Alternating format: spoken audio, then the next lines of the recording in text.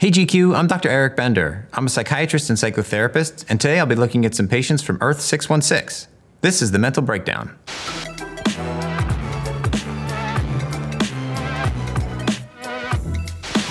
Thor. So you guys want a drink? What are we drinking? Well, I got beer, tequila, all sorts of things. Buddy, you all right? Yes, I'm fine. Why? Don't I look all right? You look like melted ice cream.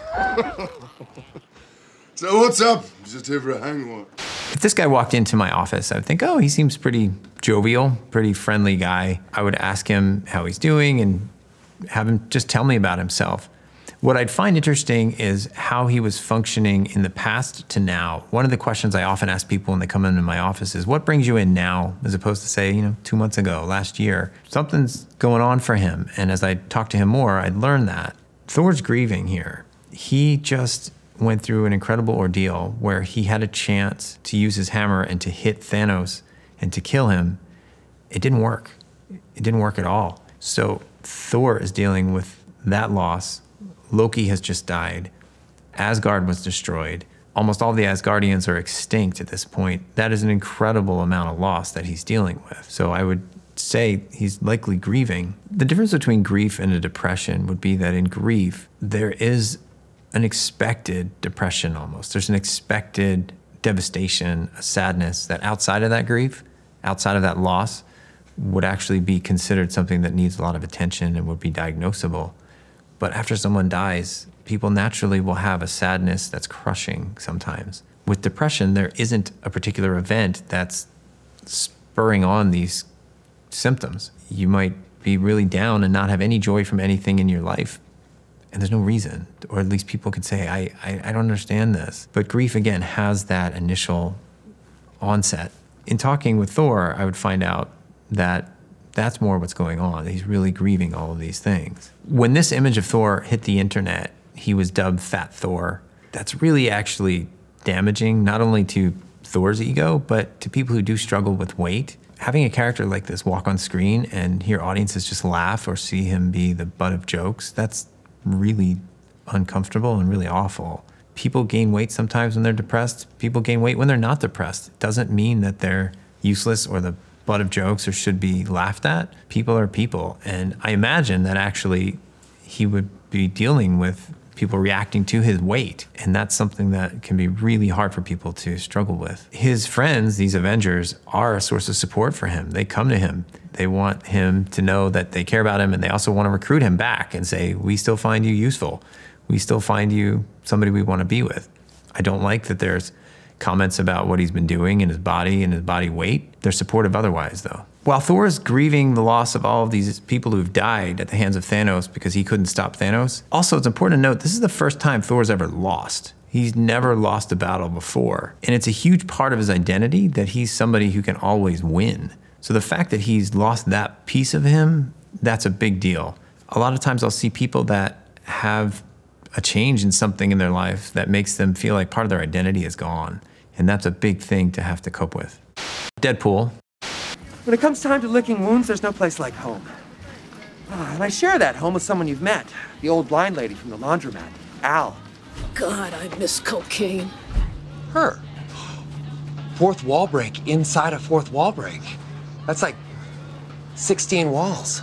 Deadpool is a character who uses humor to cope with everything. In our lives, when we are at risk for having our emotions really challenged or when we can be hurt, we use things called coping mechanisms or sometimes even called defense mechanisms if we think something's really gonna hurt us. And we're not consciously aware of these things.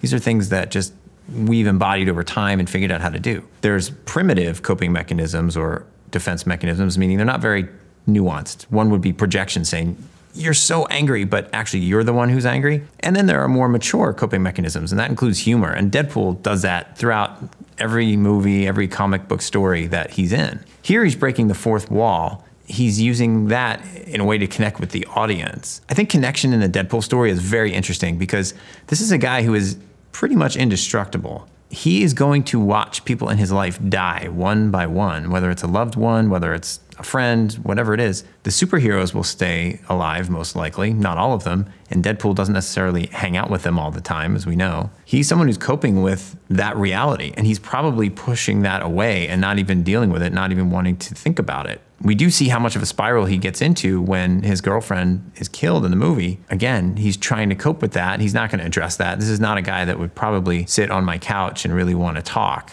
He's somebody that I would have to point out again and again. So I notice you're making light of this, but what are you really thinking? And I'm sure I would get back some smart aleck answer where after some time we'd have this dance of me trying to figure out how do I actually get to hear what is going on underneath of this exterior. Some people I know really hate New York City, and they walk through the city saying, you know what, I get through it because I imagine it is a movie scene and people are just gonna roll the buildings away and everything's just fake. That is actually a good coping mechanism. That's called dissociation or even depersonalization, where you step outside of what's going on in your life. There are times when people who've dealt with a lot of sexual abuse dissociate in the moment even, just to not be present, not to have to deal with it. Breaking the fourth wall might be a reflection of that, how Deadpool does dissociate or depersonalize what's going on in his life right now, so he doesn't have to deal with it. He can break the fourth wall, joke around, he has this awareness.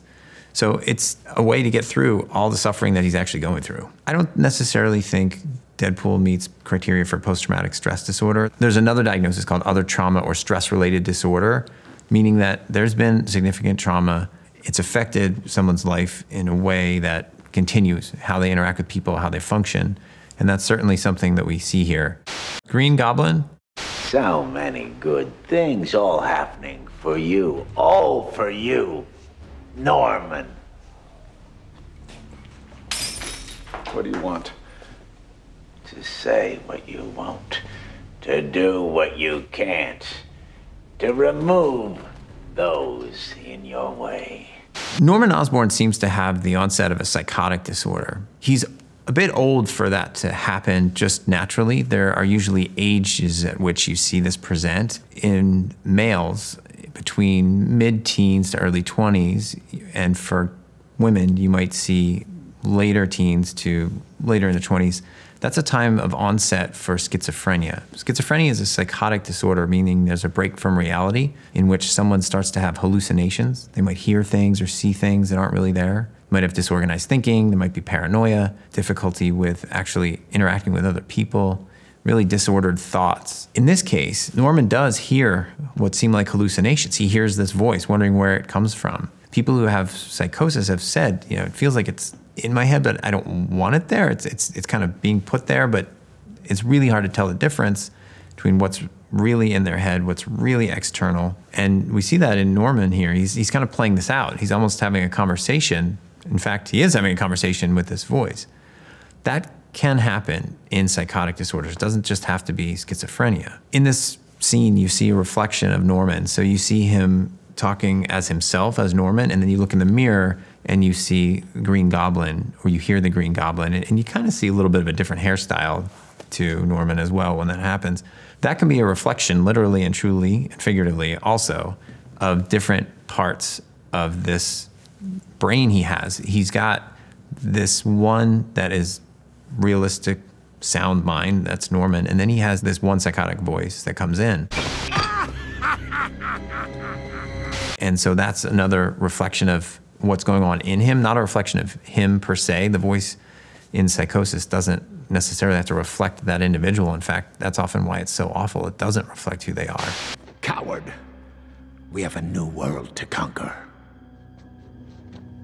You make me sick. Leave me alone, please. Hiding in the shadows.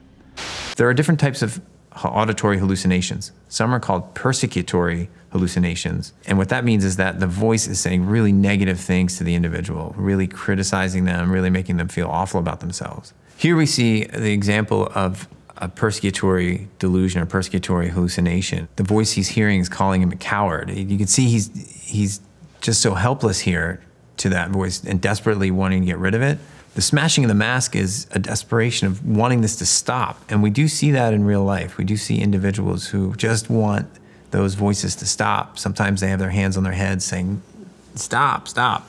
You can actually see that in real life, and this is a reflection of his desire to make it to stop. The interesting thing is he gets this onset of psychosis from the Goblin serum that's been researched here. In real life, there's an equivalent, not the Goblin serum, but to actually taking something that makes you have psychotic episodes.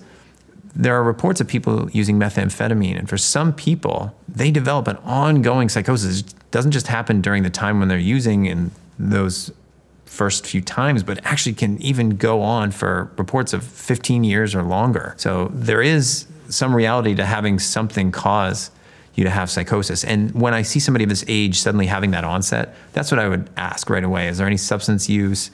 What's been going on there? Iron Man. Tony.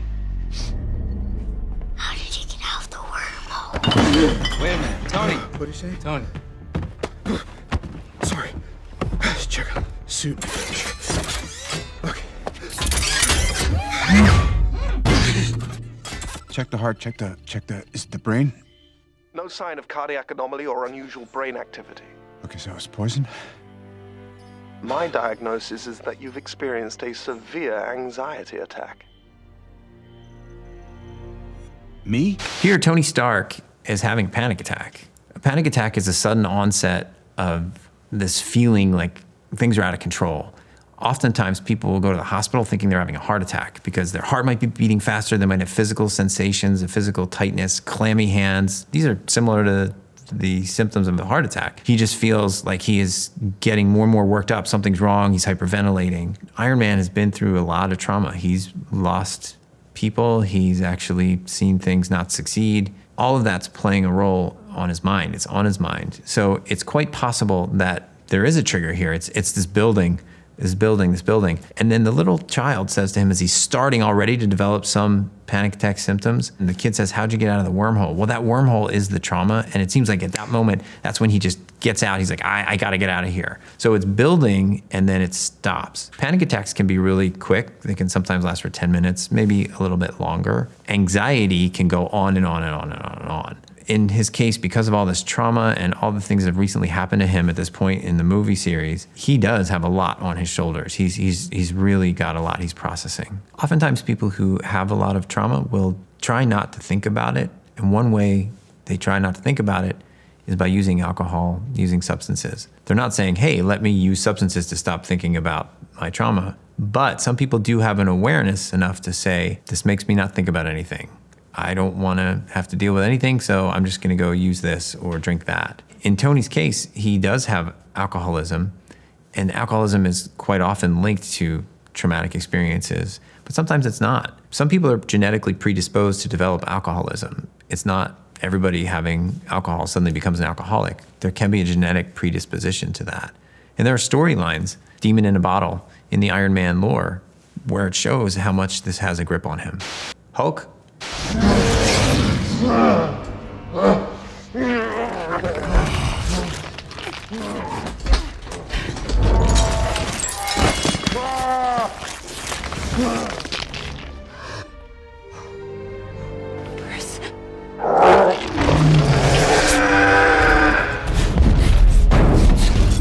What's really compelling about this is the look he gives. It's such a look of shame when he changes from human form into this green mass. Anger and shame are two of the most difficult emotions that I see people dealing with.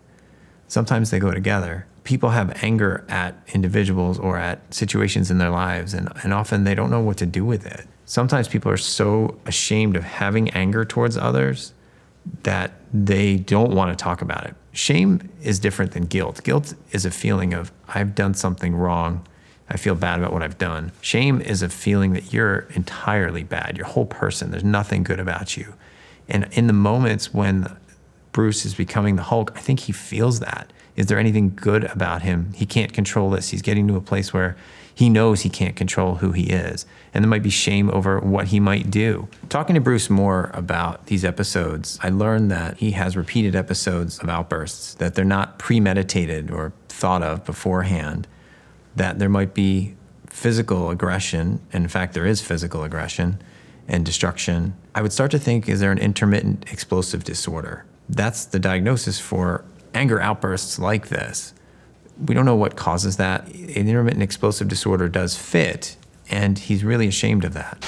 Looking at a different version of the Hulk, David Banner, maybe in the multiverse somewhere else, this can present a little bit differently, but there's other themes here. It's okay. It's okay. That's it. Can you understand me? Can you speak? Okay, are you hurt?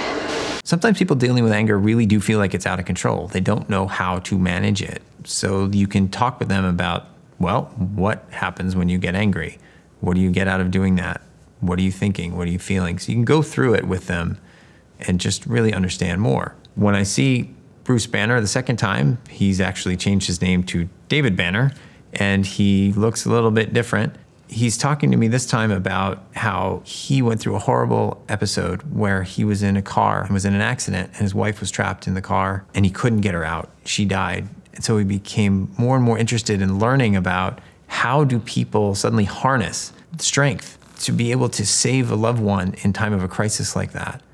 So some of his presentation, I'm starting to learn, maybe there's shame over not being able to save his wife. This is incredibly traumatic. So he's dealing with that on his mind all the time. I couldn't save my wife, couldn't save my wife. That's propelled him to study, oh, was there some positioning of the sun such that the gamma radiation out in the environment actually helped someone harness strength? And that's what leads to these experiments. And that's what leads him to transform into the Incredible Hulk.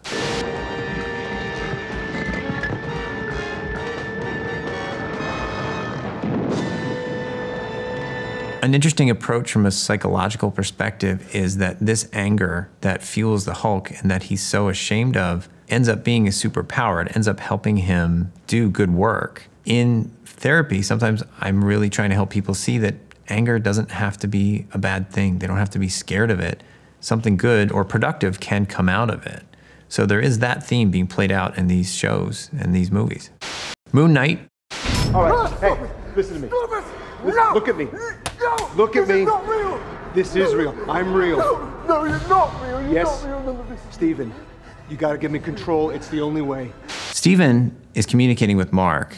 The idea is that this is a dissociative identity disorder, meaning that an individual, often linked to trauma, has developed some way of coping with that trauma. There's another personality. In this case, Mark is one personality, Steven is the other, and they're very different. Mark is considered to be the tougher person, and he's trying to convince Steven, let me take over, let me take over. Moon Knight needs Mark and needs that presence in order to take over, and that's what we see here. Could Moon Knight be another alter? That's possible, but there's also the whole supernatural element of this Egyptian god inhabiting Mark. What's not quite realistic here is that an alter doesn't necessarily have a communication with the other alter. There's not a conversation like this, and certainly not back and forth. The important part here is to realize there are levels of trauma for the individual that has a dissociative identity disorder.